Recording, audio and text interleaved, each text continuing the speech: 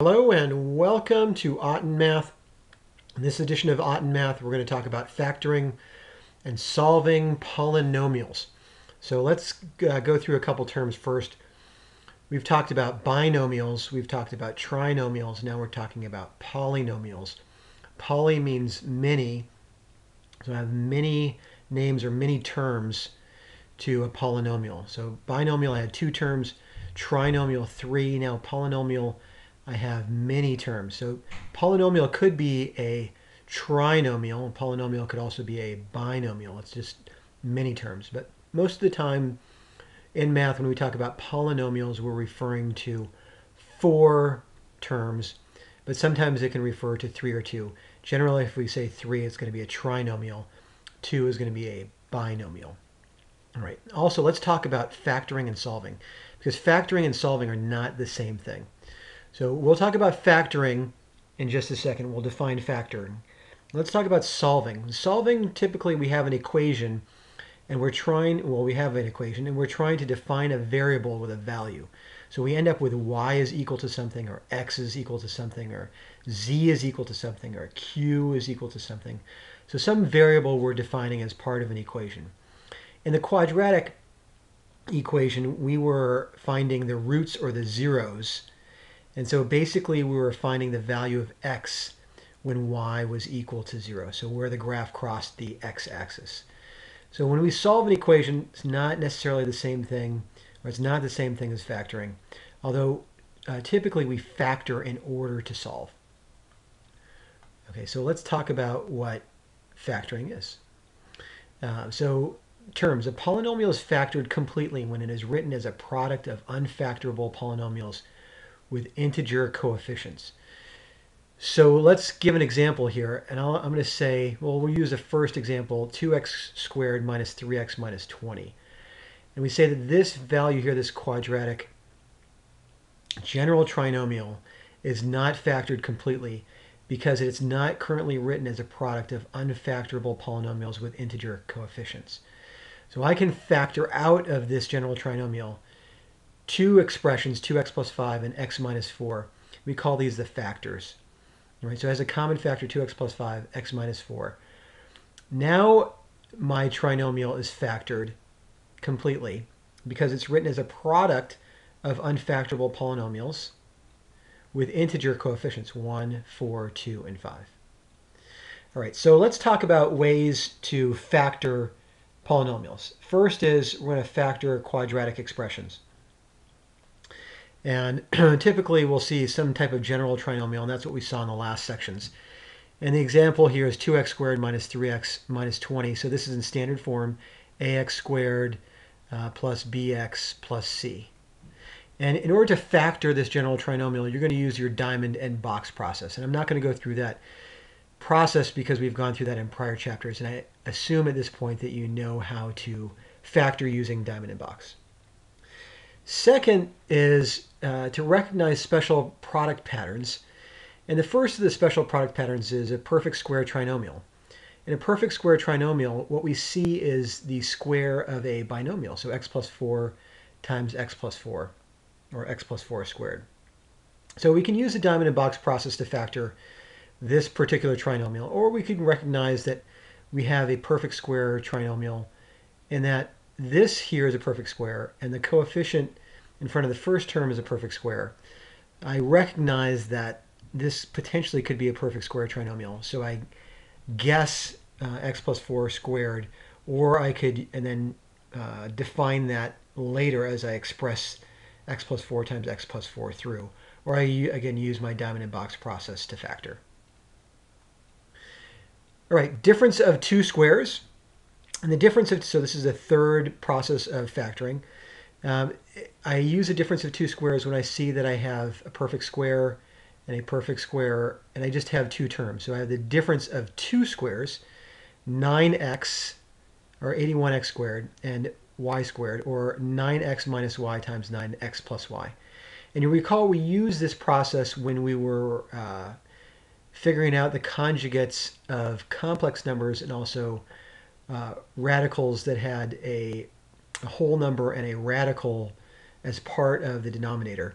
we multiplied it by its conjugate, and we used our understanding of the difference of two squares to express these two values to find the product.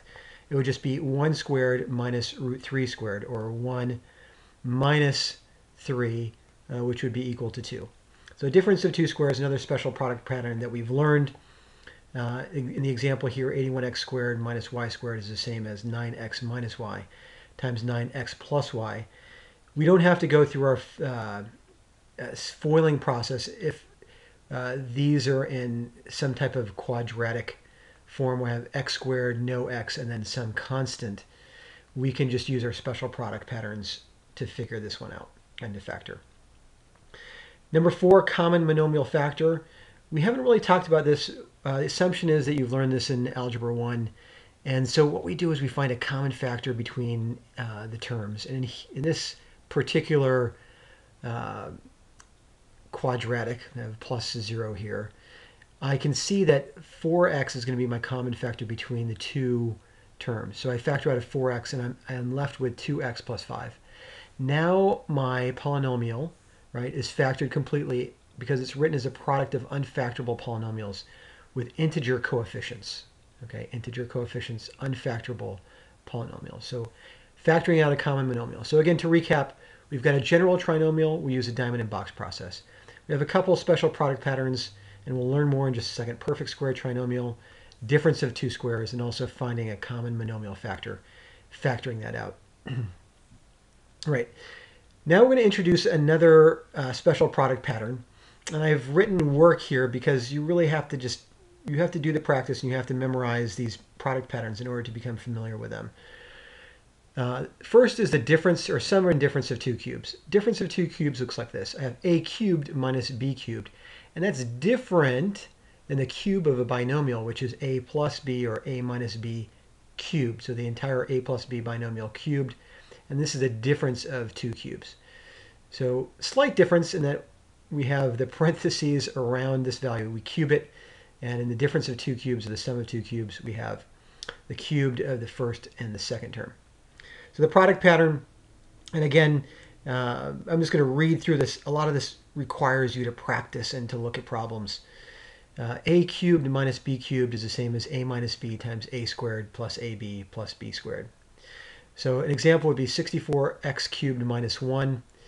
And the way that you recognize this is you think to yourself, okay, can I take the cube root of 64 and come up with a whole number result? Can I take the cube root of 1 and come up with a whole number result? And the answer to both is yes. So I can see that potentially this might be the difference of two cubes. The cube root of 64 is going to be 4. Cube root of x is x. Cube root of 1 is 1. So I have here a difference of two cubes. And I just plug in the values 4x and 1 into my special product pattern. And I end up with 4x minus 1 times 16x squared plus 4x squared plus 1. Or excuse me, 16x squared plus 4x plus 1. Sum of two cubes, a cubed plus b cubed.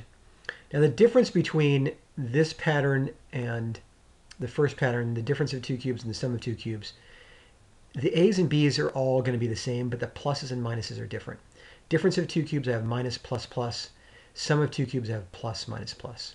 So if you remember the pattern, then you can just simply remember where the minuses and plus go for the difference of two cubes and the sum of two cubes. An example here would be 8x cubed plus 27. Again, I ask myself, can I take the cube root of 8 and x cubed and come up with a whole number result with an integer as an exponent?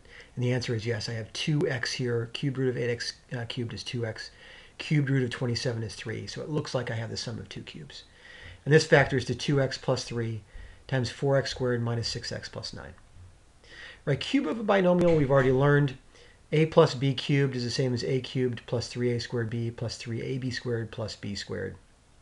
And a minus b cubed is the same as a cubed minus 3a squared b plus 3ab squared minus b cubed. So it looks something like 8x cubed minus 12x squared y plus 6xy squared minus y cubed is the same as 2x minus y cubed. All right, moving on. Now we're going to move into something that tends to be a little bit more difficult for students in Algebra 2, and that's factoring by grouping. So I'm going to give you the first example here. I have example 1, RA plus SA plus RB plus SB. What I'm going to do is I'm going to combine or group two values together, and it's not necessarily these two. And then I'm going to factor out of each of the groups something that's common to both of them, some common value or common monomial. So in the first case, I'm going to combine RA and RB. RA and RB, RA plus RB, and that's the same as R times A plus B. Then I'm going to combine SA and SB, and that's the same as S times A plus B. If I were to rewrite this now, I'd have R times A plus B plus S times A plus B. And I can rewrite that even further to say R plus S times A plus B. And a lot of students make the mistake of saying, okay, well, I have to multiply this twice. But that's not true, because if you think about it, I'm already accounting for A and B twice because I'm multiplying R times A plus B, and I'm adding S times A plus B. All right. And then another example, this is more of a numerical example. I have 27t cubed minus 3t plus 45t squared minus 5. Typically, I tell my students, take the first and third terms, try to group those in the second and fourth terms. So it'd be the first and the third and the second and the fourth. And that's what I've done here. And if that doesn't work, you have to experiment with it. But generally, we're looking for some type of pattern like we've seen here with just the variables. So I group 27t cubed and negative 3t, 45t squared and minus 5. So I'm grouping these two values. I'm going to take out a common factor in the first binomial. I take out 3t, and I'm left with 9t squared minus 1. And the second, I take out or factor out a common factor of 5, and I'm left with 9t squared minus 1. So that's going to result in a value of 3t plus 5 times 9t squared minus 1. And then I can factor 9t squared minus 1, because it's really the difference of two squares, into 3t plus 1 times 3t minus 1.